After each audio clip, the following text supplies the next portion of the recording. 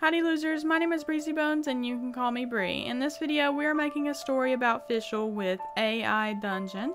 It should be pretty funny and cool, so you should totally stick around for it. You should totally subscribe if you haven't already, and if you enjoy the video, please give it a thumbs up. It would help me out a lot. Check me out on Twitch at twitch.tv/breezybones. Thanks for watching. I put that we wanted a fantasy world, and I also put that our character was going to be a princess because Fischl is the prinzessin after all. And of course I named her Fischl. So we're just going to start reading the story. So here's what it gave us. You are Fischl, a princess living in the kingdom of Larion. Not sure if I'm saying that right, but we'll go with it. You wake up in a big feather bed and hear clamoring outside your door. A knight rushes in to tell you that the kingdom is being attacked by a swarm of undead. You rush outside to see the undead horde approaching. "We're gonna lose this battle," the captain shouts. "Call everyone to the wall." Okay, what would Fischl do? Okay, you send your crow into battle. You send a crow to scout ahead. The undead horde makes their way past the barbarian tribes. They are creating a path of death and destruction. Your scout returns with terrible news. You strike the horde with lightning. You thrust your hand out and unleash a blast of lightning. It strikes the front ranks of the horde, but unfortunately it hits a group of wagons. Okay, so the bad news is we just killed half our people. Do we care? A little bit. You go down to help. Oh god. Losing control of the lightning, you strike a tree. You fall down and break your legs. The undead horde finally reaches the walls of the city. They begin to scale the walls using ladders. What?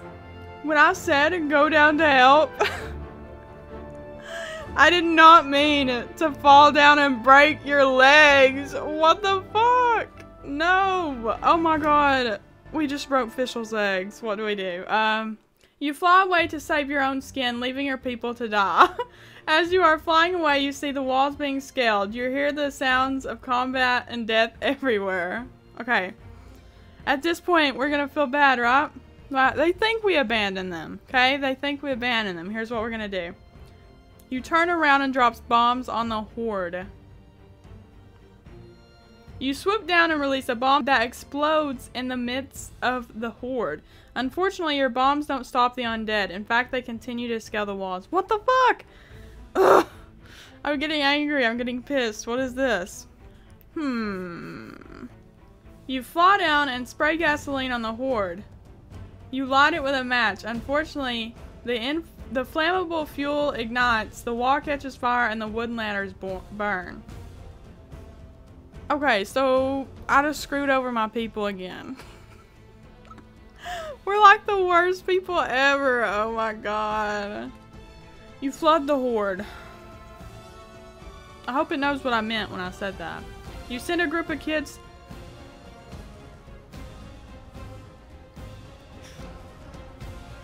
Oh my god. You send a group of kids to start filling up moats and ditches with water. When the undead horde is in the middle, you flood the area. Why do we send a bunch of kids though? You fire a barrage of arrows into the horde. You hit several undead. Unfortunately, you also hit several allies. You've lost several people. You've got to be shitting me. Oh my god. They must think I'm like the worst leader in the fucking world. You take your sword and stab it through the neck of an undead. The sword pierces flesh and bone with ease. Blood spurts out of the monster's neck. You call upon your magical bird Oz. Suddenly, a magical aura envelops you and your weapons. An aura that invokes Oz, the great wizard of the East. You draw your sword and throw it to the ground. What? Why? You ask Oz to kill the undead. As you call upon your ancient ally, you see him appear in moonlight. He motions you to follow him. With a smile, you comply. It doesn't sound like we fixed the problem. You ask Oz to take your people with you. You follow Oz into the... Okay. I guess our people are fucked. It doesn't really matter anymore. You follow Oz into the trees. He leads you to a clearing and stops. You see that he is pointing at a man-made mound. It appears to be a pile of dirt and stones. You dig up the pile of dirt. You notice a small carved stone at the top of the pile. You pick it up and examine it. What is this, you ask? It's a button. Press it, Oz says.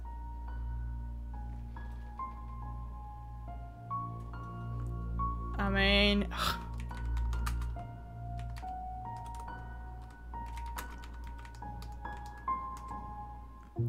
You press the button. Oh my god. The mound begins to rise. Inside you see a lever that can be used to open the city gates. That's it? You say. That's the start of it, Oz says. I'm confused. If we open the city gates, won't the undead definitely kill our people? Whatever Oz says goes. You pull the lever. The lever pulls down, the gates open, and you feel a surge of energy. You throw several knives into the neck of a zombie. You stab several spears into skeletons. You press your sword to a ghost's throat and push. The ghost disappears with a pathetic scream. Okay, I guess we're winning. You check on your people. You check on your allies. Arrows protruding from the bodies of your allies. Oh yeah, that wasn't me at all. You notice they are alive. With a sigh of relief, you see that only a few of them are seriously wounded. You ask Oz to heal your allies. A flash of light engulfs you and your allies. When it fades, your wounds have healed and you are back to full health. We have to stop them, you say. You bow your head in gratitude and joy. Thank you, Oz, you say. Thank you.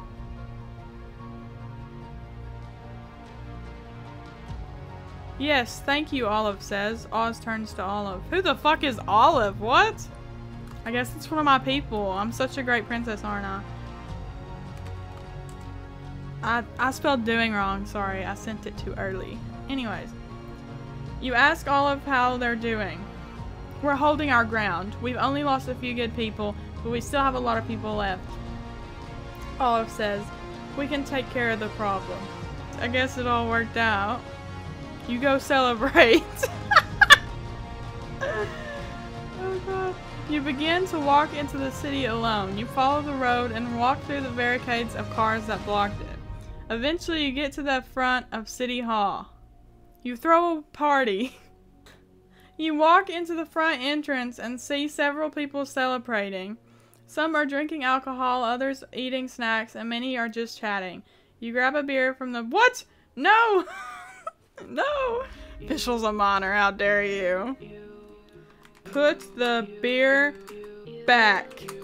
You put the beer back. You don't want to get drunk, but you can't deny that there is something relaxing about drinking at a party. You walk through the hallways and rooms smiling at everyone and talking. Good. Good. Fischl's not drinking, no. You ask Oz to join.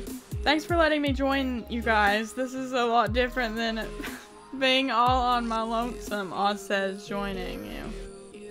You start a food fight. You grab several bags of kettle corn and drop them over the heads of your unsuspecting victims. They scream in surprise and anger, but don't move. You laugh at them. They grab handfuls of the popcorn and throw it at you. You drop the bag of popcorn and laugh. Haha, you're not going to beat me over the head with popcorn.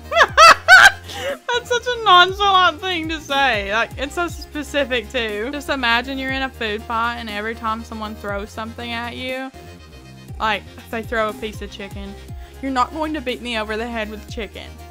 You drink a shrinking potion. You quickly down the shrinking potion and feel yourself get smaller. Haha, I shrunk. You look around and see several other people drinking the shrinking potion. You run away to a nearby town. You run to the closest town, which is several miles away. You start shrinking the moment you enter the village. You pass by a bunch of sleeping peasants. You electrocute the peasants' ankles. You move into a nearby window. You look out across the village and find the nearest peasant sneaking about and not looking at all alert. You start to think of a way to stop them without using violence. Okay, so I guess we're not using violence. You throw a bag of potatoes at them. You move back into the window and reach into the bag of potatoes for one. You pull out one of the potatoes and slowly toss it at the unsuspecting peasant. You scream giddy up at them. You look down at the peasants and start screaming in annoyance. They jump up and start quickly looking around. They run and throw themselves on their horses. You laugh how adorable they are when the shrieking starts. What? You throw llamas at them. You reach down and grab a few of the smaller llamas and throw them at the peasant. The shrieks are now interspersed with the sounds of the animals they eat. Oh no! You go down and talk to them. You jump down and walk towards where the screaming is coming from. There you see the size of the potato llamas.